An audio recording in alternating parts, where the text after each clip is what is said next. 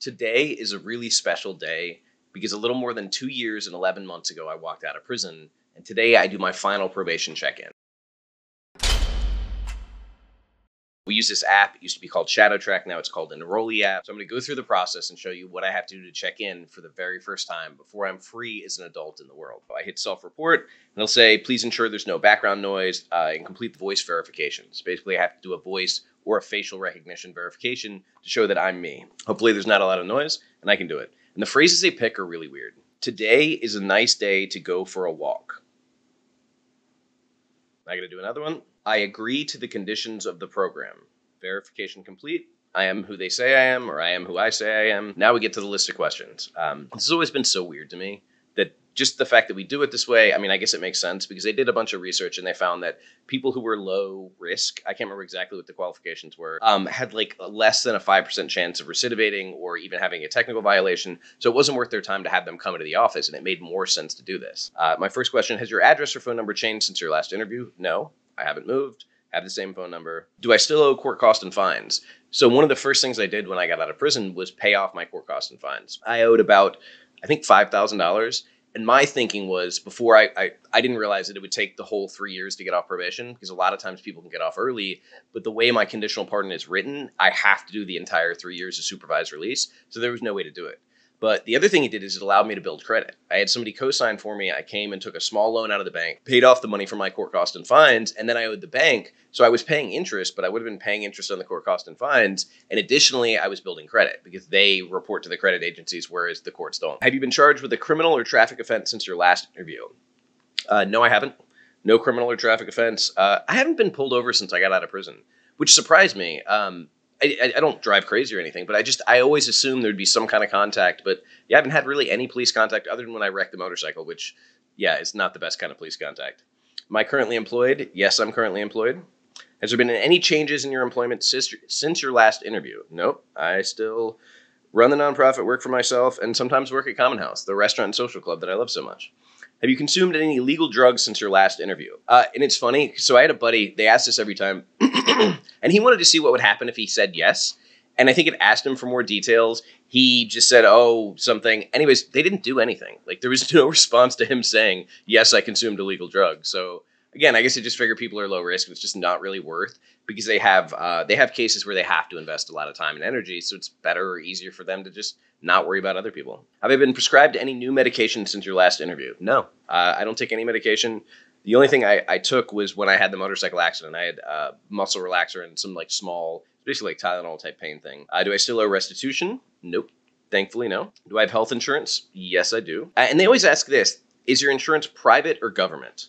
And I don't know why that matters or why they ask that, but when I first got out, I didn't realize this, but we started doing the Medicaid sign-up to where everybody getting out of prison is on or is at least eligible for Medicaid for a first year. And then I think you're eligible, like if you're eligible day one of a year, even if you start making money, you're eligible for the rest of that year. But I didn't know that. So halfway through my first whole year out, I actually switched and got private insurance. And I kind of wish I hadn't, just because God, it's expensive. Like, I look at that bill coming out of my account every month, and it's a lot of money. You know, when I had the accident, I'm still paying off, what, $30,000 in medical debt, because I think they paid for just a couple. So it didn't cover everything I thought I was going to cover, but I have to have it. And it's a mixed bag, because I get the idea of saying, oh, I don't want to deal with this, I don't want to have to cover it. But it's also, you know, I have to be in network, and I'm supposed to get a free physical every year. I've been waiting since January for a physical. Like, I signed up. I actually had a date from the year before, and I had to move it because we had a conference. But since January, I haven't been able to get a date for a physical. So it's just the healthcare kind of fiasco that I think everybody deals with. And now you have completed the interview successfully. And this was my last probation interview.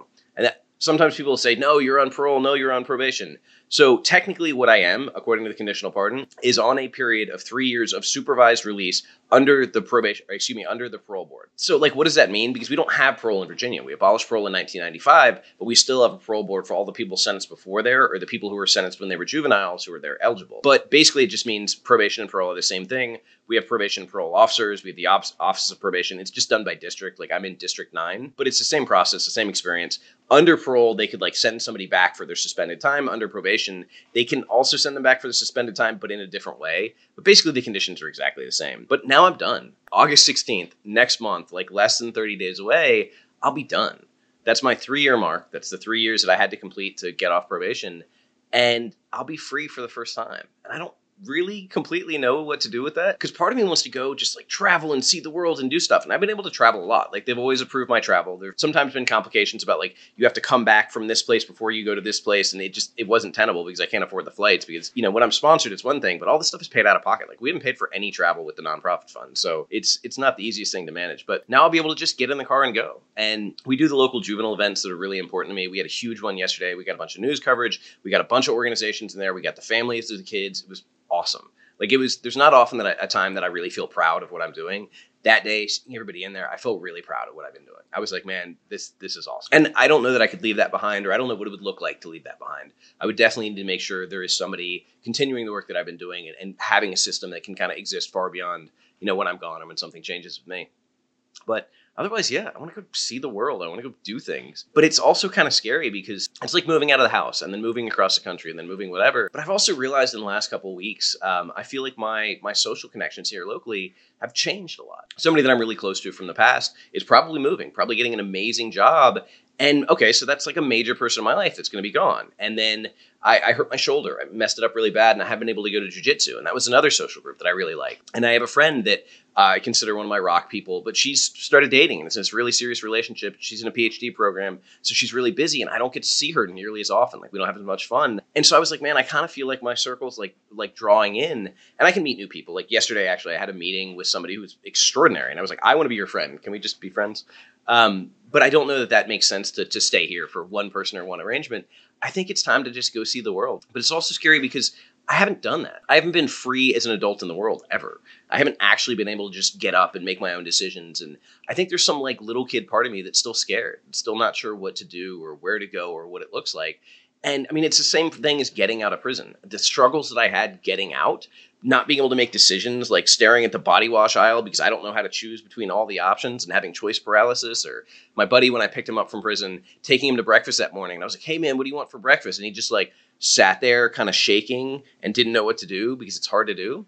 I mean, making our own decisions, being out on our own, not having somebody kind of hold our hands is a difficult thing. And that's one of the big problems we have with prison. We stick people in environments to teach them to be dependent. Don't teach them to be, take the initiative. Don't teach them to be kind of leaders and thought, we tell them to take orders. And then we take them out of prison and stop giving them orders and wonder why they struggle. And we could have a transitional system where people maybe need that in the beginning. They need that structure. And then they move down and they go to a lower security facility and then to a work release facility and then to a halfway house. That would slowly transition people into making their own decisions and being responsible for themselves as they show that they're capable of that, as they show they're capable of acting responsibly. But we don't do that because the prison system doesn't make any sense. It doesn't actually make people safer, except possibly during the period that somebody is locked up. But 95% of the people in prison are going to be getting out one day. So we're just kind of temporarily holding on to this rather than saying, hey, let's actually address the things that got you there in the first place. Or let's give you the tools and the skills you need to succeed when you get out. And hey, maybe contribute to the people in the community around you. But that's not what we do. Again, because prison just doesn't make sense. I'm really excited because this was the second to last step on this journey for me. I mean, the last step will just be making it to that day and being done. And I was really grateful. The restaurant people said last night that they wanted to throw a party for me. And that just that really touched me, man. That was really special. I'm excited. I'm a little bit nervous. I'm a little bit manic. I have a whole lot of work to do, but I just wanted to share this because it's a really special moment. So thank you.